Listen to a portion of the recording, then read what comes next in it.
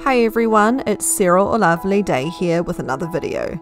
Today's DIY is somewhat overdue. In case you haven't seen it before or are curious as to where I got it, this is my doll's wardrobe. Fun fact, it's actually a medicine cabinet, so nothing all that fancy really. I secured a small PVC pipe at the top to use as a runner for coat hangers. Speaking of, although I'm sure you've seen the title, that's what we're going to be making today. This here is the contraption I use to make my coat hangers. It makes this easy craft a whole lot easier, so I'll start off by showing you how I made it. The grey material is foam cut from a floor mat, just like the stuff you see here. Anything with reasonable thickness will work though, it doesn't have to be foam.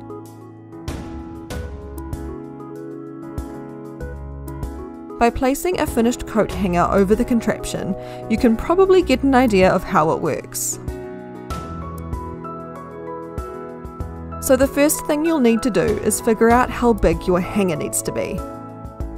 To do this, I look at an item of clothing that is a reasonable representation of what I'll be using the hangers for. You want the hanger to be wide enough that the clothing won't fall off, but not too wide that it won't fit inside the neck hole. I mark what will be the outer edges of the hanger on the foam, followed by what will be the hook at the top.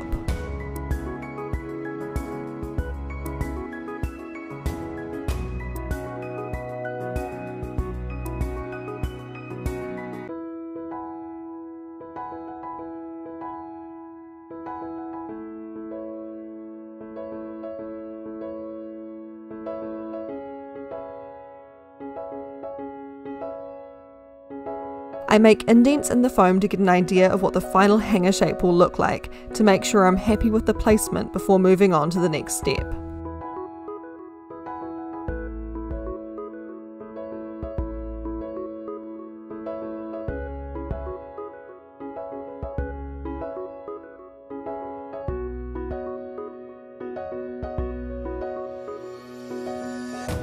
Next, we need to prepare the pipe. I used this PVC pipe I had spare from an old cosplay. It's the exact same stuff I used to make the runner in the wardrobe, which is important if we want to make sure the hangers will work.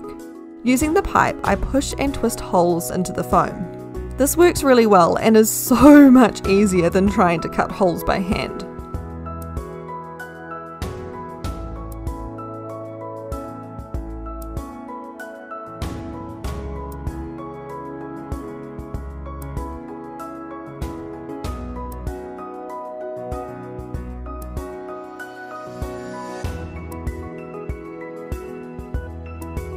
After the holes are ready, you need to saw the pipe into pieces to insert into the foam. I'm not going to do that though, since this pipe is actually the runner from my wardrobe, so you'll have to use your imagination here.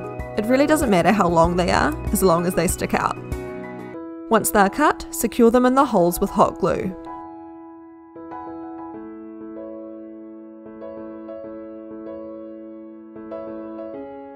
The last thing you'll want to do is make a template for the inner triangle of the hanger. I sketch a shape that looks close enough, cut it out and then trim to size.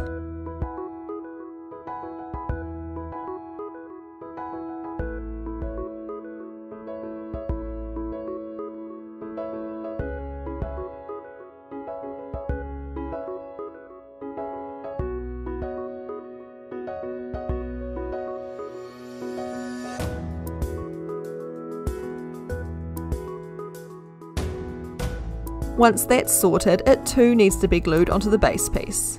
Again, imagination. Here's one I prepared earlier. Let's get on to making the actual hangers. The wire I use is craft wire. I like it because it's soft and I can bend it with my hands.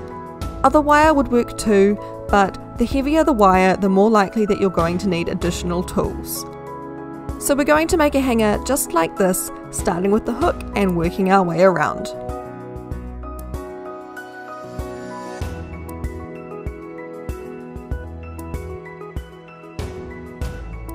To make sure the end of the hook isn't pointy and stabby, I bend it around into as small of a loop as possible. This has the potential to be a little hard on the fingers, But as far as wire goes, this stuff is pretty soft, so it's not too hard to manage. Once you've got the little loop, the contraption we made pretty much does the rest of the work for us.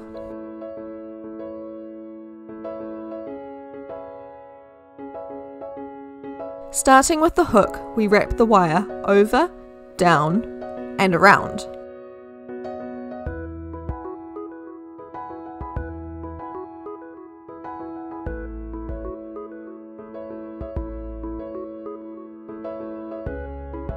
Once you cross back over the centre, carefully remove the hanger from the contraption.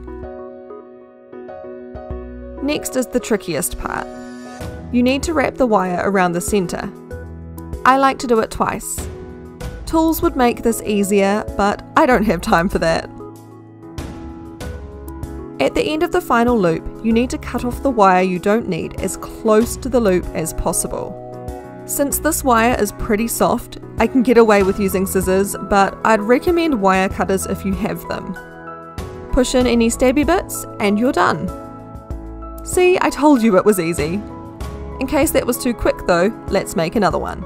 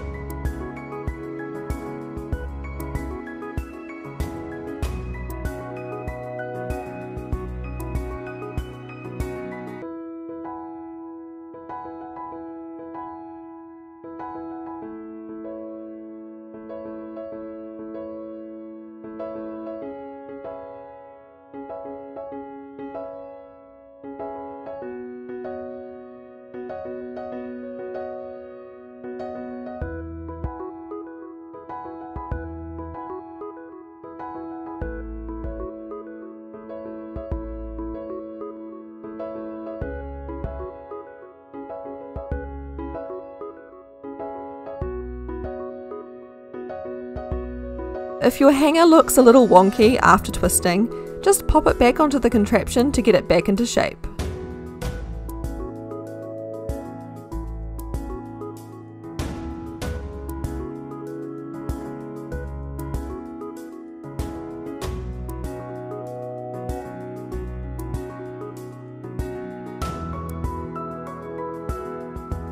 Some clothing items might require special treatment so that they don't slide off the hangers. In these cases, the solution is as simple as bending the hanger so it has some dips in the top.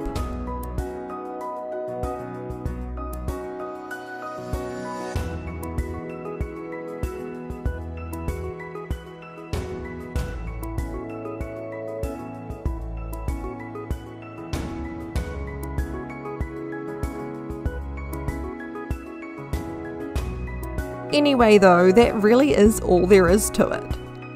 Remember though, as great as it is, you really don't need a contraption to make these hangers. With a little bit more time and effort, you can achieve the same result. However, if you want to make hangers that are a consistent size, then some sort of template is definitely the way to go. It was about time I got around to making more hangers. My doll clothes have been in a bit of disarray recently and could honestly do with an organisation overhaul, but that's a task for another day. Thank you so much for watching this video. If you enjoyed it, please consider giving it a thumbs up and leave a comment down below telling me what you think. If you're not already subscribed, I'd love it if you join me here. I upload a new video every weekend. And if by some chance you're not sick of me yet, come visit me on Twitch. If you're watching this video soon after it comes out, chances are I'm live right now. Thank you so much for watching, it has been lovely, and I'll catch you in another video sometime soon.